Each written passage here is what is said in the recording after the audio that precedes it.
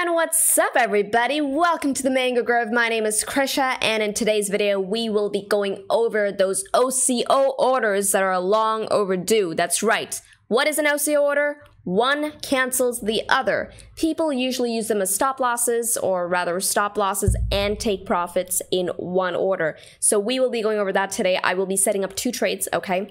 One going long, basically the whole buy low, sell high, and one going short, sell high, buy low. Although, you know, the former always comes so intuitively to human beings, eh?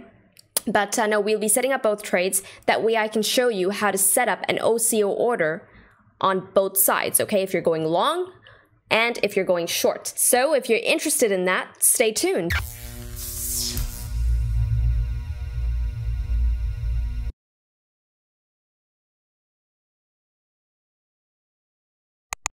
And welcome back everybody. Now before we get into these OCO orders, I want to mention two very important things. Number one, the OCO orders, the way it is executed is the same on, well, the spot interface as well as the margin exchange interface. Now the difference between the two is, well, spot you're trading with your money, 100% your money, whereas, well, margin trading, you are trading with borrowed money. You borrow money from Binance to put on your respective trades. Now, the way these OCO orders are executed is pretty much the same.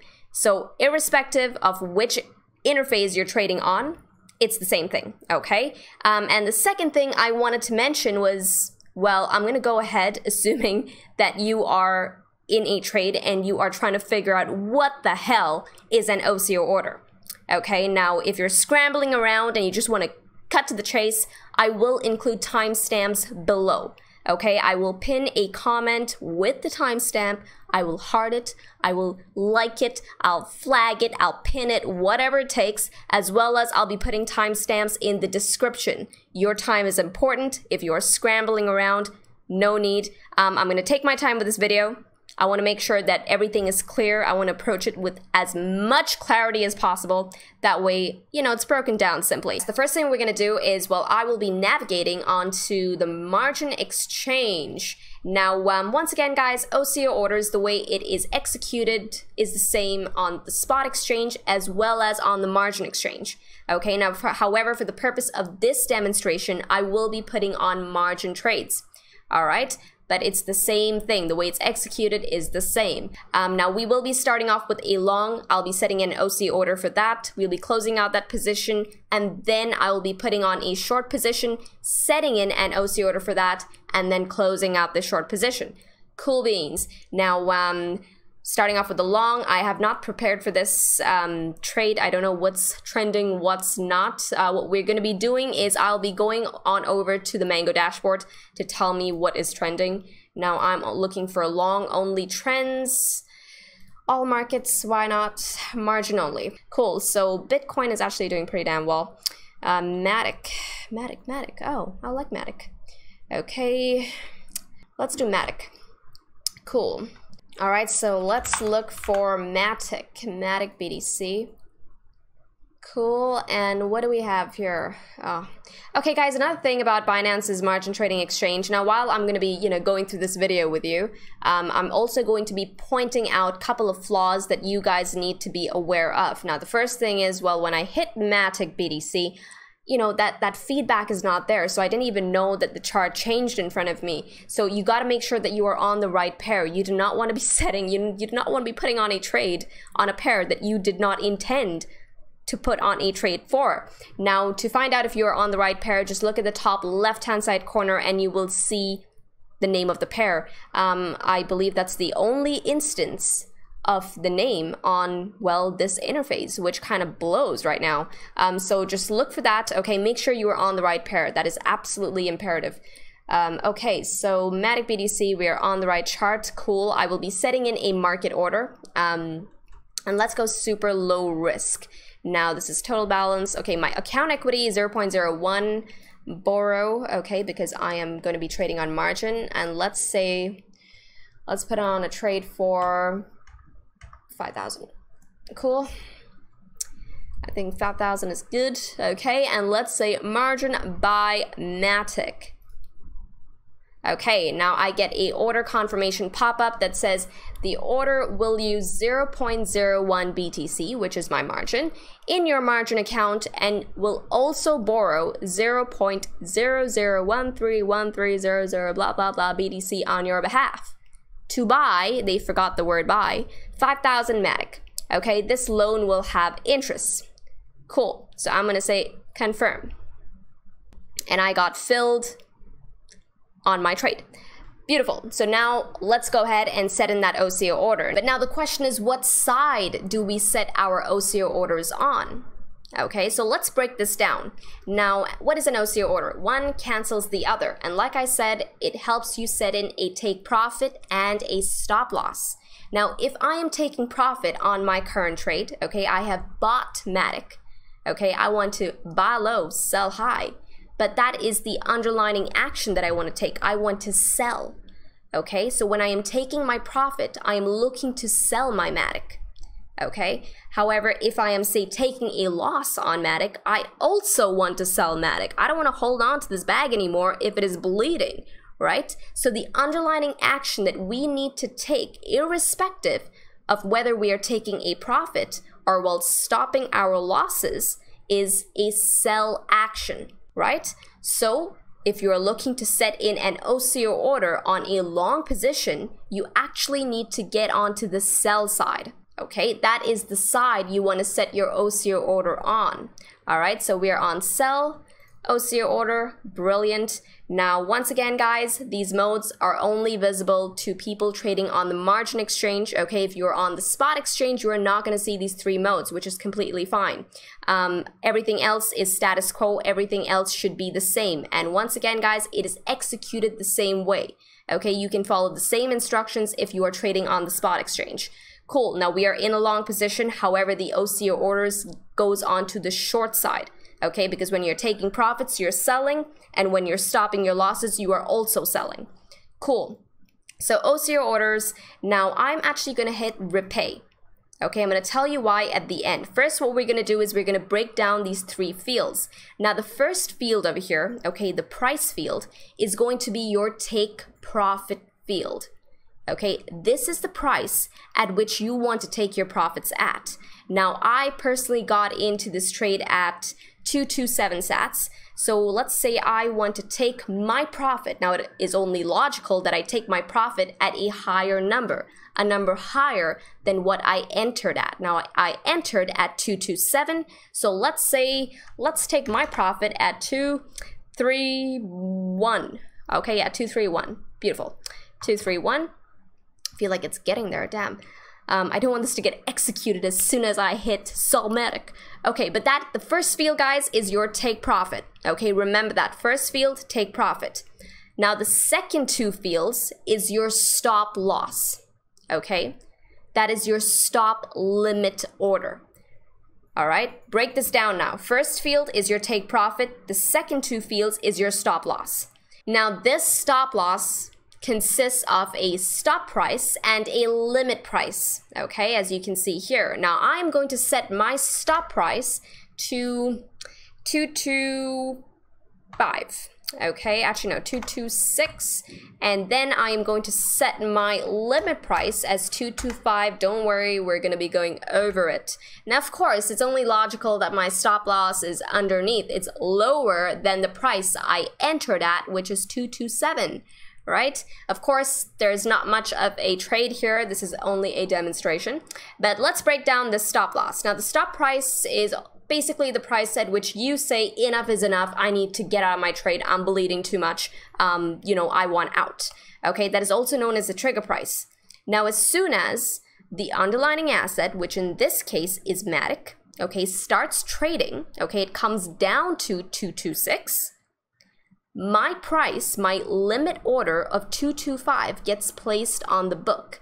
That is the price at which my stop loss gets executed at. Okay, that is your limit order. That is your stop limit order. That's why it's called a stop limit order. The stop price is the price at which you say, I'm done. Okay, I'm done with this. And limit price is the price at which you actually execute your trade. Okay, it's the price at which you actually sell at. All right, Now, that's how you read it. That's how I personally read it. Just, you know, try and break it down very simply. Now, of course, this is 2 trades. Now, remember, guys, the first field is your take profit, okay? And the second 2 fields is your stop limit order. Beautiful. Cool. I hope you guys are with me. If you're not with me, just, you know, mention in the comments below. Tell me exactly where you are getting confused, and I will clear your doubts out. Okay, so I hope I'm doing a good job. I hope you guys are following so far. Now, like I said, this repay button right here, now because I am in a margin trade, okay, as soon as one of the 2 trades gets executed, whether it is a take profit or my stop loss, I want to make sure that my borrowed funds, the funds I borrowed from Binance, is paid back, as well as the interest I owe them. Okay, so that's why I hit repay. What that does for me is that as soon as the trade gets executed, those 2 sort of loans that I have, okay, my principal and the interest, is cleared out for me automatically. Okay, that's what that means. And that's why if you are, personally, I am trading on margin, okay, so that's why I hit repay. I don't want to have to deal with the hassle of getting back onto the exchange and paying back my loans manually. Okay, I just want that to be cleared out for me as soon as my trade gets executed. All right, so that's what that means. Now, all my numbers are in, beautiful, and I'm going to say Sellmatic. Okay, remember, I'm placing an OCO order, repay, all the numbers are in, Sellmatic. Okay, it says the BTC you get will be used to repay the BTC debt in your margin account. Interest will be repaid first. Now, they're giving me this auto confirmation because of the repay mode that I selected. Okay, now this is staple on, well, even if you're trading on limit or market. And I'm going to say confirm. Notice, guys, they have not said anything about the OCO order, about what you are about to execute. Okay, I'm going to say confirm. And now we're going to go to the open orders list. And now you'll see 2 orders on here.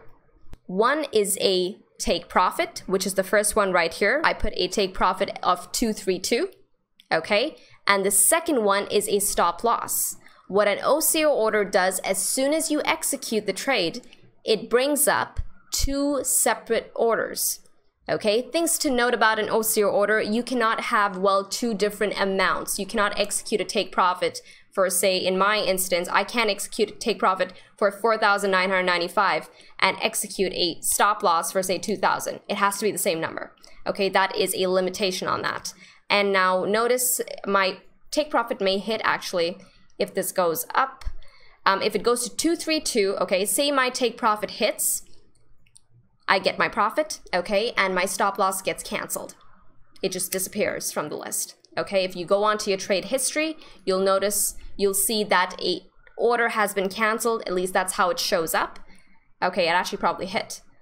Oh, beautiful. Okay, it says limit maker sell order filled. Okay, now if I go to my trade history, okay, now here we are.